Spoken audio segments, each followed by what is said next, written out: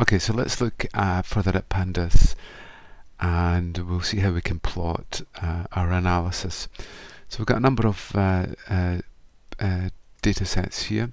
We have a healthcare one, a crime, education. These ones are all based on US data, and then we have a UK referendum one there. So you should find that each of the examples reads in the data set, and then you can actually analyze them. Often what we're looking at is correlation. So we're looking at the basic correlation between two parameters. If the value is greater than 0.7, this one is here, then there is a very strong correlation. So in this case, there's a strong correlation between the heart disease death rate and the infant mortality rate within the states of the US. Okay, but what we're going to focus on this presentation on is to look at the charting function that we would get with Pandas. Okay, so with this we should be able to plot one parameter against the other, and then we'll do an approximation linear line and do some linear regression on that. Okay, so now let's look at our code here. Okay, so I've just created a very simple little program here. So this is the first one that we've got. We have a CSV file for our data. So in this case it's the healthcare data related to the states of the US, related to the infant mortality rate, heart disease, death rate, stroke, death rate, and so on. Okay, so we can pick off a number of factors if we want. We can enter our commands. So we read it into an object called var, and that's Pandas there. And then we can actually use the methods within inside Pandas to do our analysis. Okay, so there we go there. Okay, so in this case what we've done is that we've just viewed the first three records. This is a national record, Alabama, Alaska, and then we've actually printed out the linear regression from there. Okay, and the linear regression comes in through the stats model. So you basically just install that into Python. That'll create the SM object, and then you can use OLS to do the linear regression between infant mortality rate and heart disease death rate. Okay, so now what we'll do is we'll look at the charting function.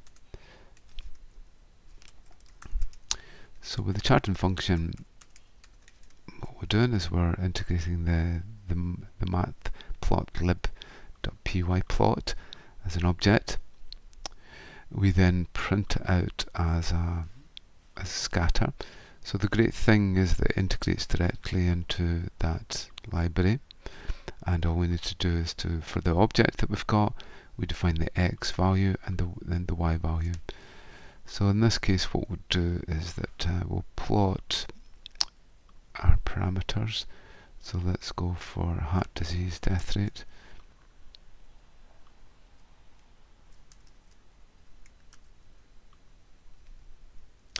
And stroke death rate.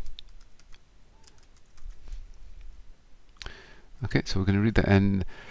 This is just the title. We're going to do a scatter array, and then we'll do our linear regression. So this is doing our linear regression here. We're finding out m, which is the gradient, and b, which is the point at which it hits the y-axis, and that will do a polynomial fit for us. Then we'll plot that as a line along with our scatter, and then we'll basically just print out the equation of the straight line, and then just show it. Okay, so let's go ahead and we'll run that one. So it's Python. Yeah. Okay, so there we go. So this is the stroke death rate against the heart disease death rate. So you can see there is the sign of a correlation. So if we look at stroke against heart disease, and we look at the correlation, we'll see how strong a correlation it is. It's not great. So here it is here. So it's 0.66, which is pretty good for a correlation. You see there's a little few outliers here, but generally it's following that trend upwards.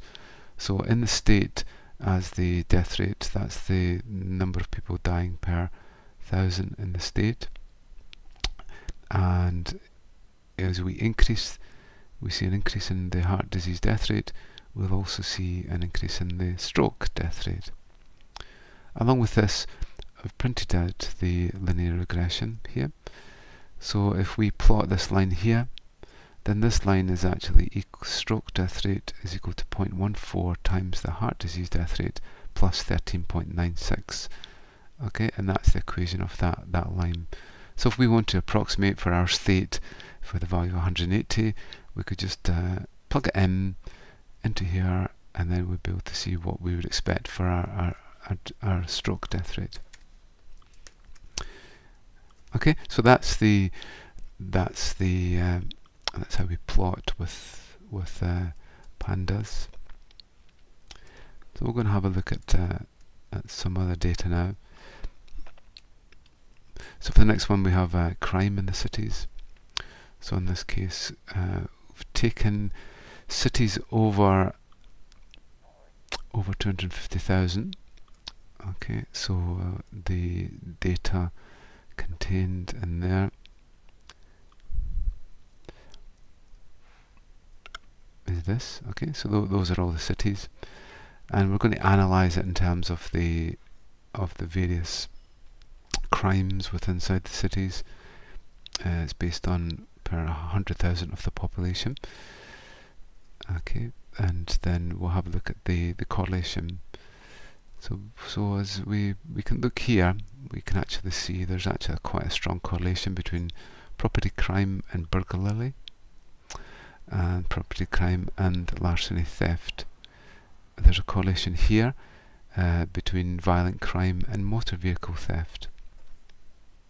Okay, so what we'll do is we'll see if we can plot that from there.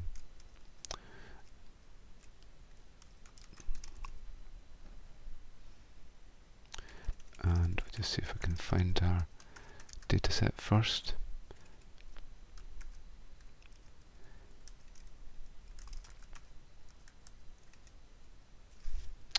It's called city.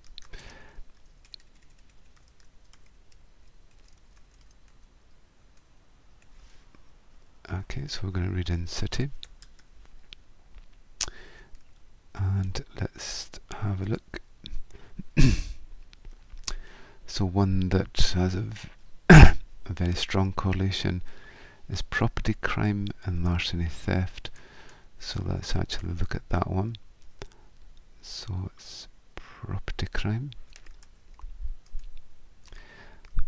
Let's copy it.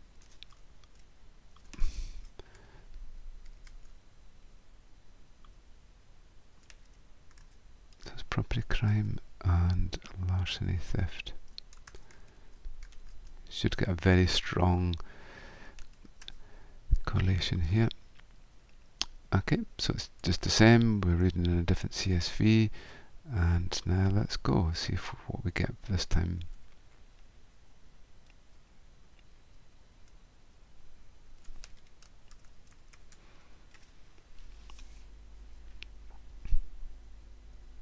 And there we go. So you can actually see a very, very strong correlation there. I think it was about 0.9.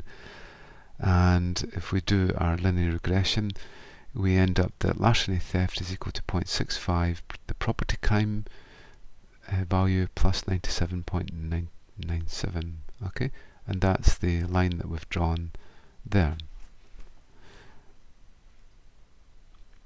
Okay. So now let's look at our next one. So that's US crime in cities. The next one, I'm going to look at next is education.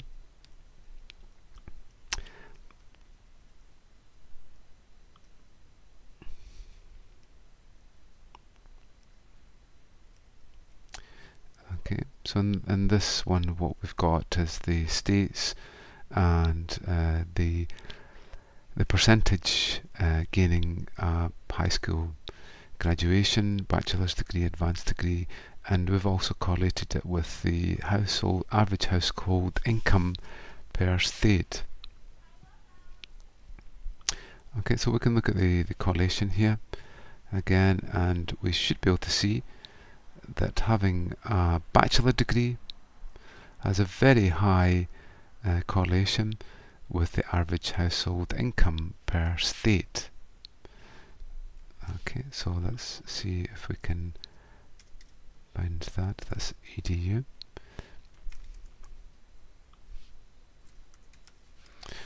And what we're interested in is household income and bachelor degree.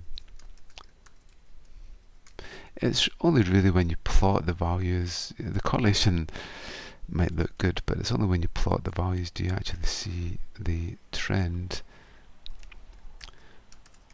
Okay, so that's household income that we have there, and then that should be fine. So now let's go with that. Okay, so you can see for the states of the US, if you increase the number of people with a bachelor's degree in the state, then you will typically increase the average income. A little bit of an outlier there, but mainly they are congregated around that point, that line. So there's the linear regression value. So household income is equal to 1117 times the percentage with bachelor's degrees plus this value here. Okay, so that gives you some idea about the plotting function.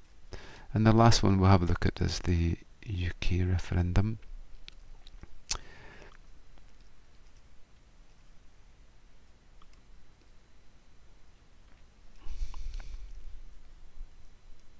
Okay, so in this case what we have is we have data from the UK referendum vote. So it's in terms of the turnout, the number of votes cast, and then the percentage for Remain and the percentage for Leave. And we've also tried to correlate that with in that region, the number of kids who get more than 5 GCEs.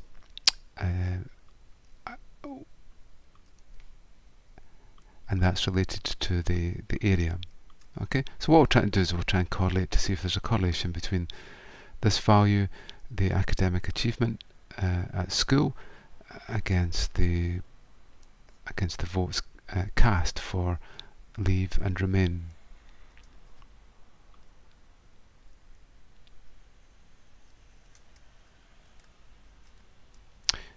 Okay, so you should be able to look at the trends.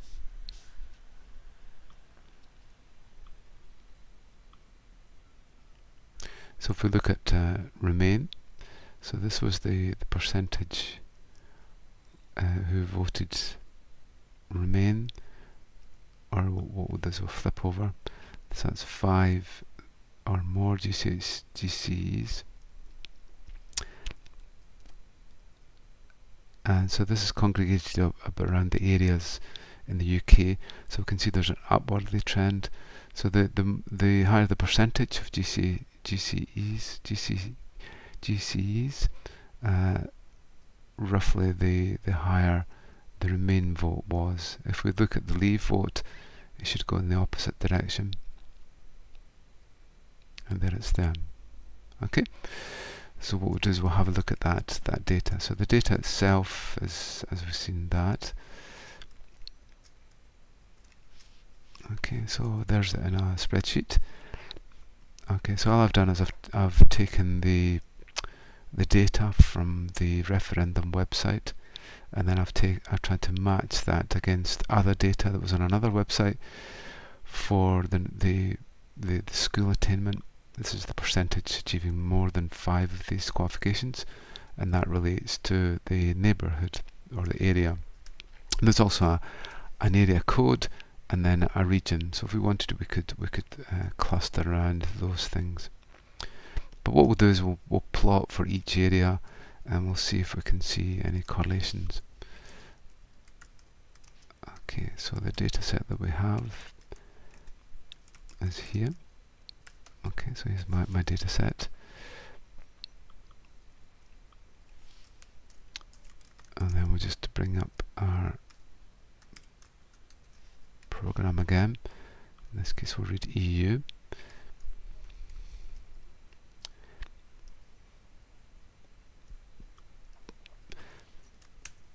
And let's use that for our X. And then let's look at Remain. So this is the percentage vote for Remain, and then we'll be printing them out for each of the areas.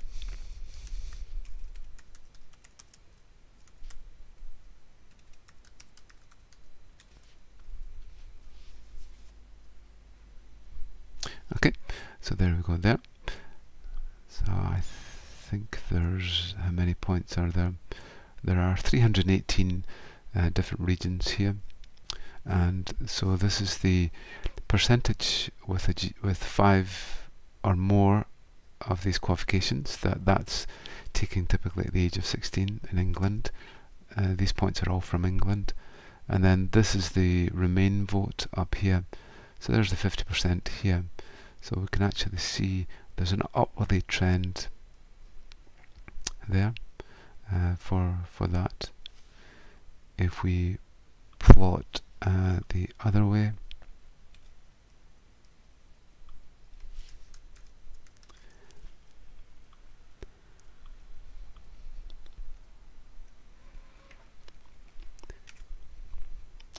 we should see a negative trend. Okay, so there we go.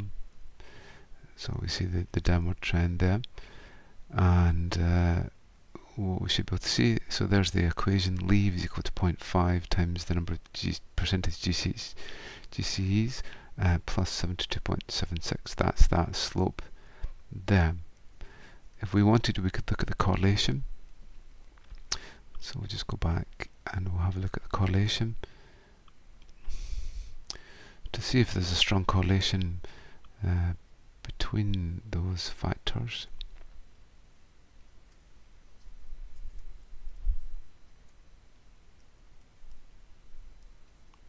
Okay, and you can see it's 0.42 there. So there's the 0.42,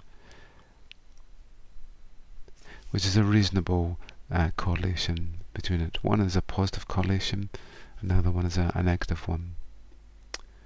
Okay, so that's given you an idea about how we will plot with pandas.